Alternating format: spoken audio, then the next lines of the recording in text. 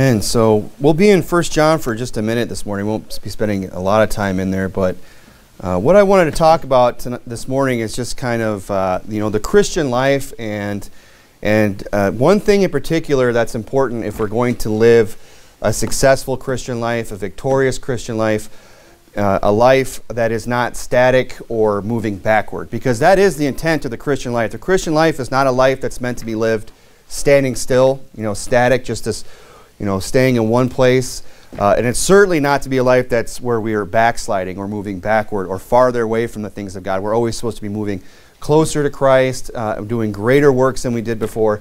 And that's a great, it's a philosophy that we need to have as individuals and even as a church. A church needs to have that attitude and that mindset of we're always trying to do more for Christ.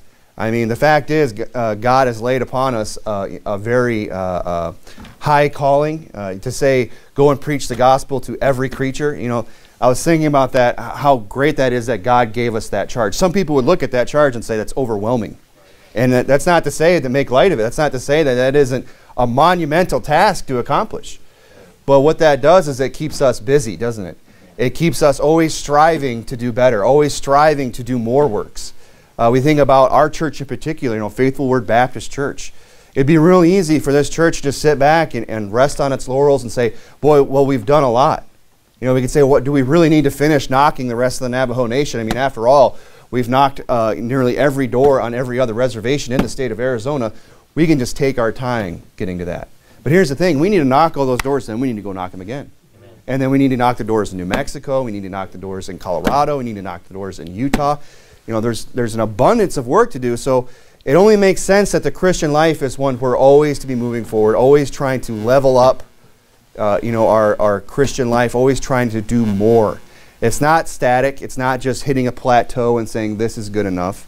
It's definitely not moving backward. It's a life that's intended to be lived. It's a life of upward progress. And really, when you think about it, if we look there in 1 John 3, what we see ultimately is that the goal is perfection. That is the goal of the Christian life. I'm not saying we're going to attain that in this life. I'm not saying that we're ever going to reach a point in our lives on this earth that we're going to be perfect in every way. In the inward man, the outward man, that we're without sin. But if we look here in 1 John chapter 3, in verse 1, it says, "Behold what manner of love the Father hath bestowed upon us, that we should be called the sons of God. Therefore the world knoweth us not, because it knew him not. Beloved, now we are the sons of God, and it doth not appear what we shall be. But we know that when he shall appear, we shall be like him, for we shall see him as he is." The Bible says that when Christ comes, we shall be like him. And that's when we reach perfection. That's when we are given that new body in Christ. That's when we have the fullness of the mind of Christ, where sin isn't even going to be a thing for us anymore. Praise God. But that's the goal. That's what we should strive for along the way. We should strive to do these things, because Scripture tells us if we do these things, we shall never fall. Now, are we going to fall? Of course. And elsewhere in 1 John, we could read that great verse in chapter 1. If we sin, if we confess our sins, he is faithful and just to forgive us our sins. And we need to take advantage of that along the way. But let's always remember that the goal is perfection. That's where we're headed. That is the destination. And it says there in verse 3, "And every man that hath this hope in him purifieth himself, even as he is pure."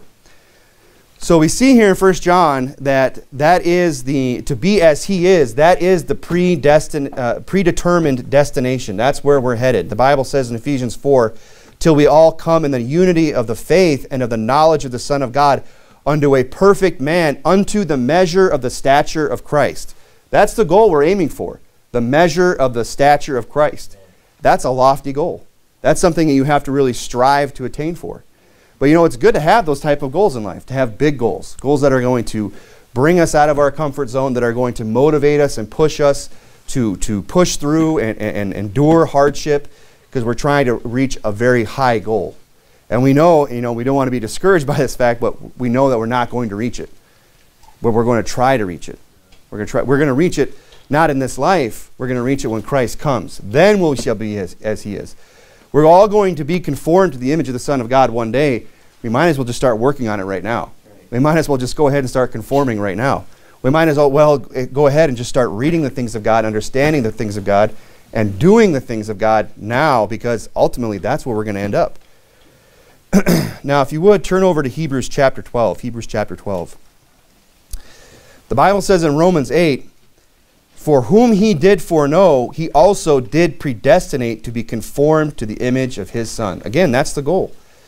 That's the predetermined destination, showing us that the Christian life is not a static one. It's not one where we just let it pass by until we get there. No, we should be striving. We should be trying to attain unto that goal. If the Christian life is likened unto a race, which Paul often likened it unto, he'd liken it unto a war, he'd liken it unto a race. If the Christian life is a race, if we look at it that way, this being conformed to Christ would be the finish line. Being coming into the fullness of the stature of Christ, that would be when we cross the ribbon. That would be when our foot comes over that finish line. That would be the end of the race. And if that's the case, if being conformed to the image of his Son is the finish line, that would make this life the track, wouldn't it? That would make us running this race until we come to the knowledge of the Son, of the fullness of the stature of Christ. That would make this life that we're living a sort of racetrack. Does that make sense? So here's the thing. If this life is like a race that we're running, like Paul likened it unto in Hebrews 12, we'll see, we must learn to run at the proper pace. We have to run in such a way as that we're going to finish and finish well. And of course, one of the things we see here in Hebrews 12 is that we must learn to run at the proper pace. You have to pace yourselves. Let me get over there to Hebrews 12 with you. What he says there in Hebrews 12 is that we must learn to run with patience.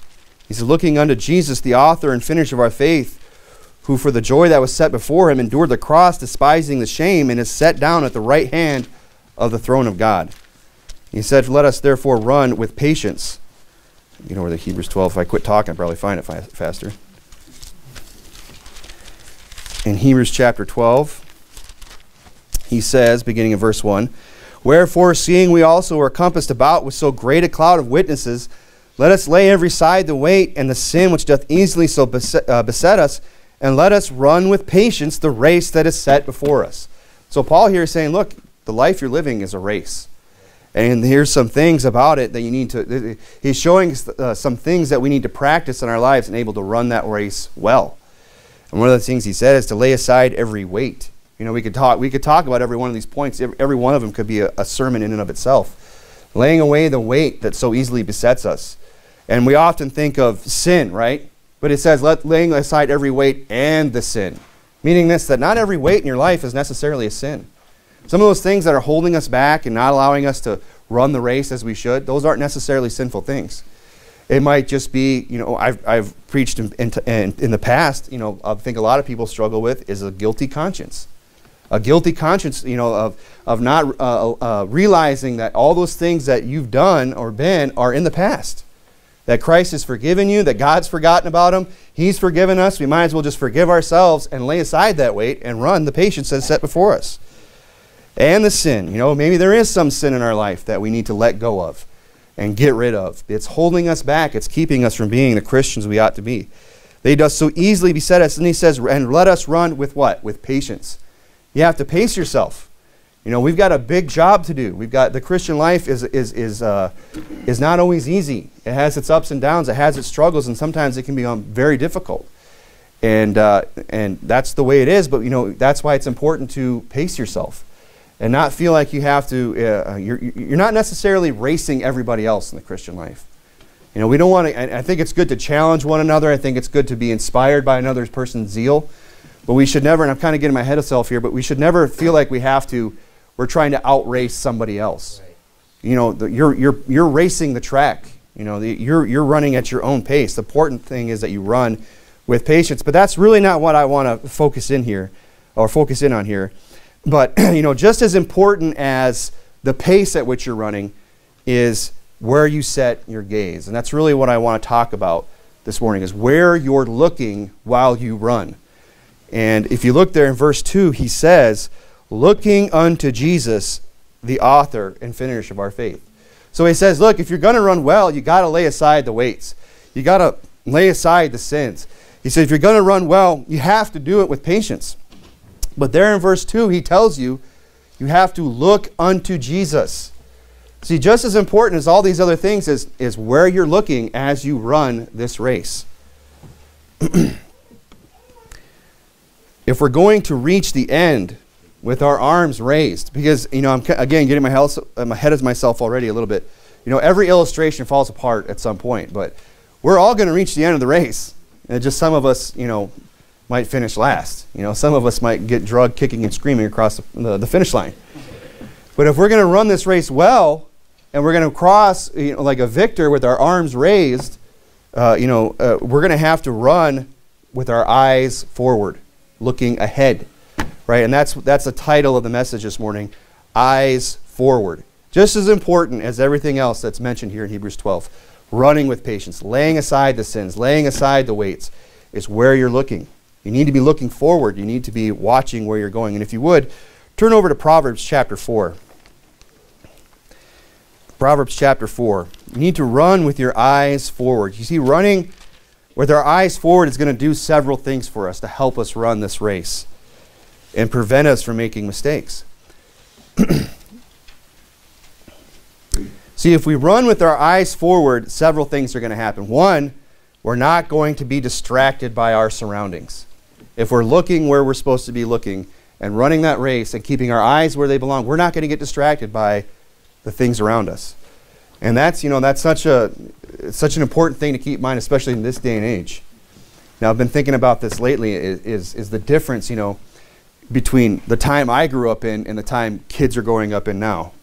There wasn't nearly as much to distract you as a kid when I was a kid as there is today. Not to say our life didn't have its distractions, but I mean, it's just, even as adults now, we're just constantly bombarded all the time by media. I mean, the smartphones are a double-edged sword, in my opinion. You can do a lot of great things, and it's a very useful tool, but it can also be a huge distraction in our lives, can't it? It can be a major waste of time, in fact. And, we need to learn to keep our eyes fixed on where they belong and keep our eyes fixed on where we're headed if we're going to run this race and not get distracted by our surroundings. When they would hook up horses, often, I think I'm getting this right anyway, they put a horse in a carriage, they'd put those blinders on that horse. Why would they put the blinders on there? Because they want that horse to focus on the trail. They don't want him, seeing the radishes over here and going, oh, I'm going to go have a snack. And that's, I think there's a law that's still in the books in some towns, I think, where I came from, that you were not allowed to put radishes or any kind of garden produce along the side of the road because it would distract horses. It was actually, it's still on the books. So if you ever want to break the law, just put some produce out there on the curb and see if the cops notice. But what was the point of that? They don't want that horse getting distracted. That's why they put those blinders on. We need to do that to ourselves, of course, spiritually speaking. Don't show up here tonight or some of the service, with these blinders on, but, a blinder with just two holes poked in it. Spiritually speaking, we need to keep those blinders on. If maybe there's something in our life, it's not even necessarily sinful, but we find ourselves just always going, always getting distracted by it. Always getting distracted. Just recently I was reading about this, and this is just kind of a small example. But I was reading about how we're always distracted by social media. So I said, I'm going to try something. I got rid of my Facebook app. I got rid of Facebook, and I disabled the YouTube. I don't have any social media on my phone. And what I found myself doing is I'd be doing something else on my phone, an email. I'd be looking at a text message or something. And then just instinctively, I'd gotten so used to doing it, I'd hit the home button, flip it up, and look for Facebook. Without even thinking about it. It was habitual. Maybe that says more about me than anything, but, I had some issues, right? But, I wonder if maybe some of us, if we did the same thing, we might find our thumbs just reflexively looking for that social media app, the Twittergram or the whatever it is, right? I'm old guy in the room, right? So the old guys, we only use Facebook, right? Anyway, I think I had Snapchat for like 3 minutes. I got on that, I was like, that's not for me. I don't need to be putting puppy barriers or anything like that. No filter, right? So anyway, but the point being, sometimes we need to put the blinders on spiritually, not just, in the realm of social media, but maybe there's just something in our life, there's a relationship, there's a circumstance, there's just something in our life that keeps getting us distracted from running the race. We're always looking. We're not watching where our feet are falling. We're not looking at the track ahead of us. Jesus said, no man having put his hand to the plow and looking back is fit for the kingdom of heaven. Jesus said, if you're going to plow, if you're going to work for me, if you're going to put your hand to the plow, you need to keep your eyes forward. You need to be looking ahead. Because what happens, and I know I've used this illustration in the past, is if you start to plow and you're looking back, your furrows end up all over the place. It's inefficient. Are you still going to be able to make a furrow? Yeah, but your corn row is going to look like this, right? It's not going to be that nice straight lines. You're not going to make the best use of the land that you have. It's going to be inefficient. So we need to learn to not get distracted, to keep our eyes forward. Look there in Proverbs chapter 4. We'll look at verse 25 where it says, let's back up to verse 23. Keep thy heart with all diligence, for out of it are the issues of life. Put away from thee a froward mouth, and perverse lips put far from thee. Let thine eyes look right on, and thine eyelids look straight before thee. Ponder the path of thy feet, and let all thy ways be established. Turn not to the right hand, nor to the left. Remove thy foot from evil. So notice here in this passage, the first thing, before he even gets to where how the eyes are to be looking right on, and thine eyelids looking straight before. Notice that he deals first of all with protecting your heart, because these things are interlinked. These things are one affects the other. Your eyes will affect your heart, and your heart will affect where you look. It says in Lamentations, I'll read to you, mine eye affecteth mine heart. Mine eye affecteth mine heart. The things that we look at affect our hearts. And, in the same way, our hearts will affect our eyes. That's why Jesus said, set your affections upon things which are above, not things upon the earth. For where your treasure is, there will your heart be also. So where we put our hearts is really going to determine where we're looking in life, isn't it? If we're striving to live for Christ, if we're striving to run this race, then you know what? We're going to stay focused. We're going to keep our eyes in the Word of God. We're going to get our face out of Facebook and get our face in God's book. And we're going to get serious about the things of Christ, and we're going to continue to look forward and live the Christian life like we ought to, because what you look at affects your gaze, and what you desire also affects your gaze as well. So go ahead and turn over to, keep something there in Proverbs. We're going to come back to that. Keep something there in Proverbs, but if you would, turn over to Philippians chapter 3. Philippians chapter 3. You see, what are we talking about this morning? Running the race of the Christian life. And there's a lot of different elements that are involved here, but one of the most important is where you're looking. Are you keeping your eyes forward? Philippians chapter 3. Go ahead and just keep something there. So, first of all, running with your eyes forward is going to keep you from being distracted by your surroundings. And running with your eyes forward will mean you're not distracted by your past. And I kind of alluded to this earlier, but I think this is something that people struggle with, especially those that have gotten saved later on in life. We've already had maybe made some mistakes, or we haven't lived. Maybe we've got just some things in our past. If we let those things weigh us down, why? Because we're always looking back at them. We're always looking to the past. Look at Philippians chapter 3. Look at verse 13. Paul said, "Brethren, I count myself to have apprehended." Now, what is he saying there? He said, look, I'm not claiming to have finished this race. I haven't apprehended. I haven't arrived. Paul knew that. "But this one thing I do, forgetting those things which are behind and reaching forth unto those things which are before. I press toward the mark for the prize of the high calling of God in Christ Jesus."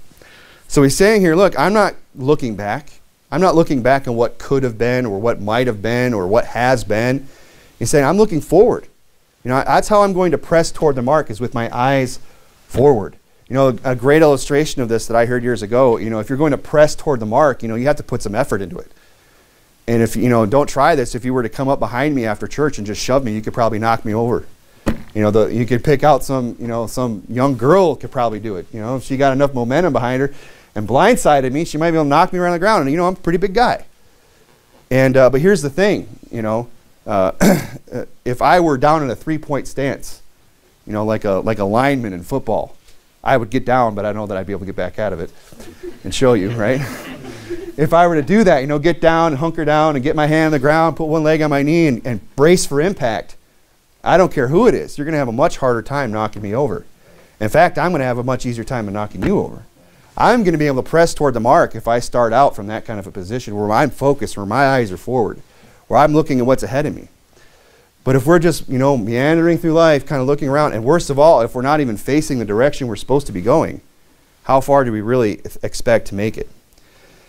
So we need to not allow ourselves, we need to keep our eyes forward so that we don't allow ourselves to get distracted. We need to keep our eyes forward so that we can focus on the things that are ahead of us and not the things which are behind us. Forget those things which are behind. Those things are over. Those things are gone. You can't change any of that. And it's easy to say that, I understand, but this is something, but we have to begin to practice it in our lives and catch ourselves. We need to take every thought captive to the obedience of Christ. And if we're beating ourselves up about the past, or some intrusive thought keeps coming back in, we just need to take that captive for Christ. We need to meditate upon the Word of God. Don't leave any room for these things to creep back into your thought life. And we keep running the race by looking forward. That's what we need to do, keep our eyes forward. I mean, just imagine the illustration of trying to actually run a race backwards. Now, can you run a race backwards? Yes. In fact, somebody's probably even done it, right? This day and age, it's so odd. Somebody's probably gone ahead and done that. But here's the thing.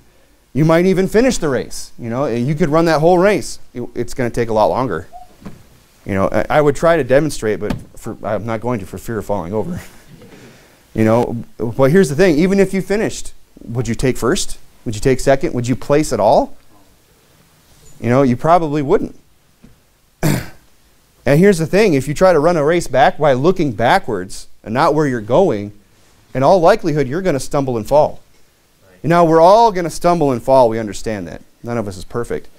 But let's not do it unnecessarily because we're too busy looking in the past. Because we're too busy thinking and gazing on things that are behind us.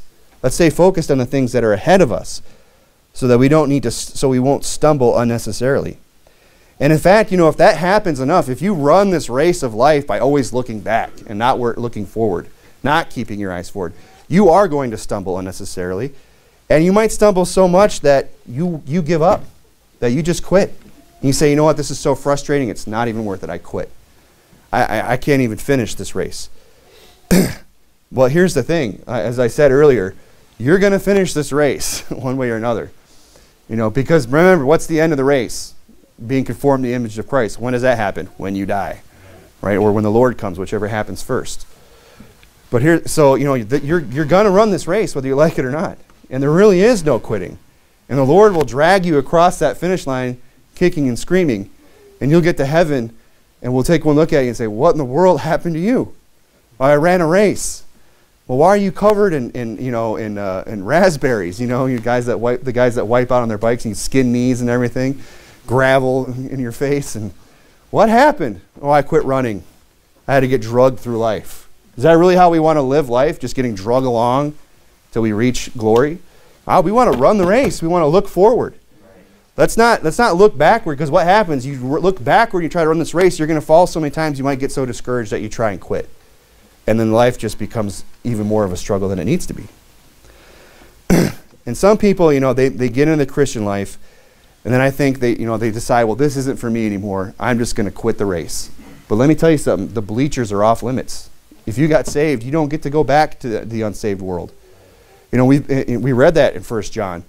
We become his child.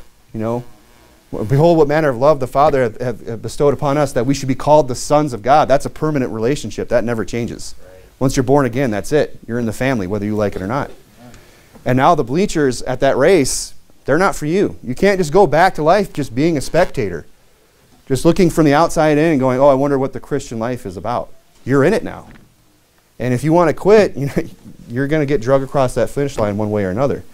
But one thing's for certain, there's no, you can't run to the gate and climb out, You can't climb the fence and quit being a Christian. That fence goes all the way to heaven. You're not gonna climb over it.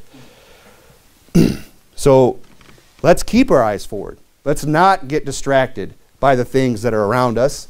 Let's not get distracted by the things that are behind us. Let's keep our eyes forward, and let's not get distracted by those things. Let's also not get distracted. If you would, turn back to Proverbs chapter 4. Let's not get distracted by other people, whether it's in the church, whether it's outside of the church, whatever it might be. Let's not get distracted by others. It's real easy to get distracted by things, That's one thing we get distracted about. It's really easy to get distracted by our thoughts, by thinking about a past life or the way things could have been or were or should have been. But another thing that distracts people is they get distracted by other people in whatever arena of life it is. Look there in Proverbs chapter 4, verses 25 and 26, where he says, "Let thine eyes look right on, and let thine eyelids straight before thee. Ponder the path of thy feet, and let all thy ways be established." He's saying you should just be concerned with yourself. You should be more concerned about the race you're running, about where your feet are falling, than where somebody else's is. Don't worry so much about others. Now again, keep something in Proverbs. Let's turn over to 2 Corinthians. 2 Corinthians. 2 Corinthians chapter 10.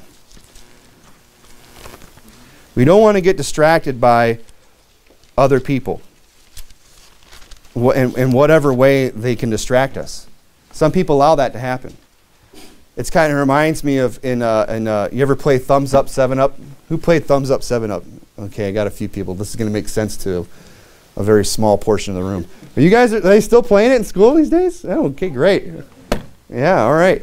Well, I think it's been a while for me, but last I remembered you had to, everyone would put their heads down on their desk with their eyes closed and they'd have their thumbs up. You remember this? I'm ringing some bells, right? And then the teacher would come by and she would do that just to one student, right? She'd put their thumbs down, and then everyone was allowed to look up, and we had to guess which. Is this how it goes? Then you had to guess which student got their thumb down, and then. But whenever that happened, maybe that's not. Maybe I got some of the rules wrong. The point is this: when you weren't supposed to be looking, you always had that one kid who would say, "So and so was peeking," and they would give themselves away. Well, how do you know they're peeking? I remember the teacher. I remember this was like a light bulb moment for me as a child. Like, how did the teacher know they were? The teacher said, "Well, how do you know he was peeking?" I was like, "Oh, because he was peeking." Right? I mean, how do you know where somebody else is looking unless you're busy looking at them? If you yourself are busy peeking, your eyes are supposed to be where they're supposed to be, but you're busy looking around, and then you're going to start tattling on other people. Oh, he's peeking. He's not looking where he said. She's looking over there. She's not. And here's the thing, we need to keep our eyes focused on where they belong when it comes to ourselves.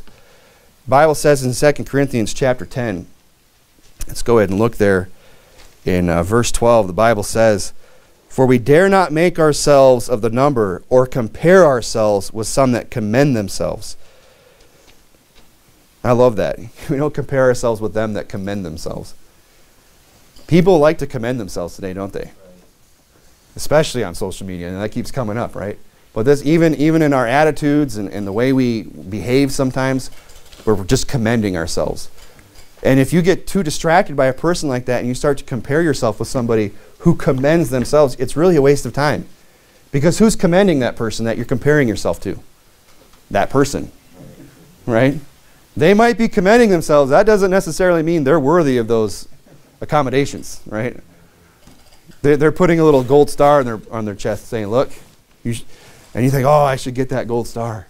I really want to have that gold star too. I wish someone would put that on me." Well, it's real easy. Just go buy one and put it on yourself. That's what that guy did, and that's what she did. It's real easy to do.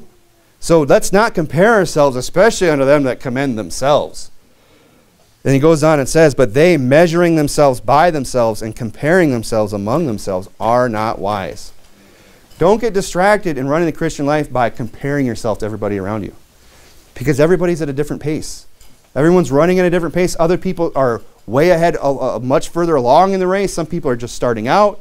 Some people stumbled off the blocks.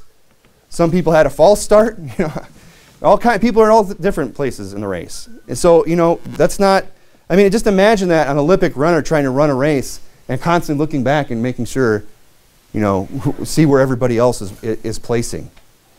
Where is that? Where's so-and-so? Are they in 10th place, 11th place? What place am I in? Always looking around and trying to figure out and compare ourselves to where everybody else is. Now, if you would, turn over. I should have had you keep something in Hebrews, but let's go back to Hebrews real quick.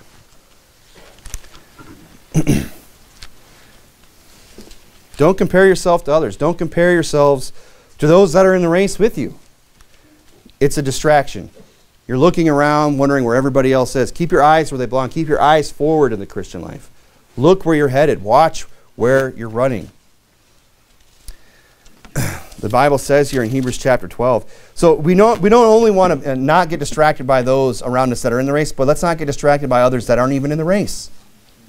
Don't even get distracted by those who are just on the sidelines. Because this happens too. The jeering crowd, right? The jeering crowd that's out there, that jeered Jesus, that mocked him. The Bible says, that didn't stop Jesus from bearing his cross. That didn't stop him from moving forward and doing what he needed to do, keeping his eyes where they belong, and doing what needed to be done. It says there in Hebrews chapter 12, in verse 2, looking unto Jesus, the author and finisher of our faith, who for the joy that was set before him did what? Endured the cross. Endured the cross. And what else did he do? Despising the shame. There was a lot of shame that came with bearing that cross. It wasn't just the physical torture that he had to suffer. It was the mockery. It was the shame of being hung on that cross. That was a public shaming that he endured. But he didn't let that distract him from the goal. And that's the same way in our Christian life. We need to keep our eyes forward and look at where we need to go and not get distracted by the crowd around us. Whether it's the world trying to allure you to the riches of this world, to the pleasures of this life, that Jesus said would choke the word, that would become unfruitful. Don't let those things creep in. Don't look at that. Don't let that distract you. But also, don't let the naysayers, don't let those that are going to jeer and mock and scorn and ridicule distract you. I saw a perfect example of this on the reservation this last weekend. We were knocking on this door. The place was very poor. It was there was no siding, just all raw OSB. Several children living in this home. They didn't even have plumbing. I don't think they were using an outhouse. It was very, of course, people always have it worse. And there was a time everybody lived like that. But you'd think in the modern day America, you wouldn't be living in such poor conditions, but these people were. And of course, Grandma came out with the two guys were trying to give the gospel, and Grandma came out and started yelling, chasing them off. So ran the kids off. She didn't see the one guy around the corner. So me and the other guy did like the real slow, like, we're leaving. But we weren't really. But then sure enough, these two other young guys showed up in the car. And the other grandsons. And they were older, probably in their 20s. And one of the soul winners, he goes over and he starts to talk to the one in the car, and he says, and the guy in the back seat says, well, I'm a child of the devil. Just says that to him. Well, I'm the devil's son. And he's saying it in a mocking way. He was a punk. And his buddy had gotten out of the car, so he goes over to him. And this guy starts listening. This guy starts to listen, and this guy eventually got saved. But the whole time that so-called son of the devil, whether he was or not, he was self-proclaimed, had gotten out of the car after about 5-10 minutes because he was getting tired of waiting around, and was standing there just mocking things, telling the other kids, don't listen to this guy. Being a total mocker, sitting in the seat of the scornful, a scorner. Now what if that guy hadn't kept his eyes where they needed to be, on the Word of God, listening to the Word of God being preached? And what if he just let that guy distract him? He wouldn't have been saved today. He would have walked away unsaved. And who knows what would have happened after that. Maybe he'd never gotten saved again. And it's the same, that of course would apply to his particular case, but even for ourselves, we can get distracted in the Christian life. We can stop running the race as well as we should if we start, we get off course. We start running in the wrong lane. We start, you're trying to run the race, and you see the guy selling popcorn in the stands, and you think, oh, I'd like some of that. I'm a little parched right now. Maybe go get a Coke and sit down and take a break. Well, you can go ahead and do that, but you're not going to finish well. You're not going to place where you should. You're not going to get everything done that you need to get done. So we need to run with our eyes forward. Why? So we don't get distracted. We don't get distracted by the others that are around us. We don't get distracted by the things of the world. We don't get distracted by the things in our past. And we need to run with our eyes focused, or our eyes forward, because that's what's going to keep us focused on what lies ahead. It's not just enough. It's not just so that we don't get distracted. It's so we can see the obstacles that are coming and trip over them and fall. Turn over to Psalms 119, and we'll end here. Psalm 119. We need to keep our eyes forward. Now, how do you do this practically speaking? What What would be something that you could actually do to help you keep your eyes forward? One would be reading your Bible. Read your Bible. Get in the Bible every day and read it. See what it says, and then practice it. Then put these things into practice. Come to church, listen to preaching the Word of God, and then start to practice it. That's the practical application of this sermon.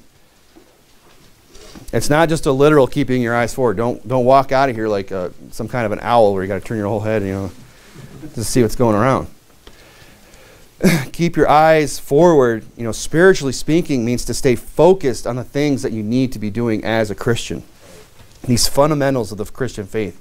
Bible reading, prayer, soul winning, church attendance. These are the things that make or break people in the Christian life. And it's when these things start, these basic, simple things that start to slip, that's when people start to veer off course. Where they start to fall back in the race. Where they start to run a little less. Maybe they slow down to a jog. And you know what? Sometimes in the Christian life we need to slow down a little bit. Maybe we've been pushing a little too hard. Maybe we need to just ease up. Say, man, I've been reading, 20 pages a day. It's a little intense. But here's the thing. Don't quit. If you're getting burned out, don't quit reading. Just read 10.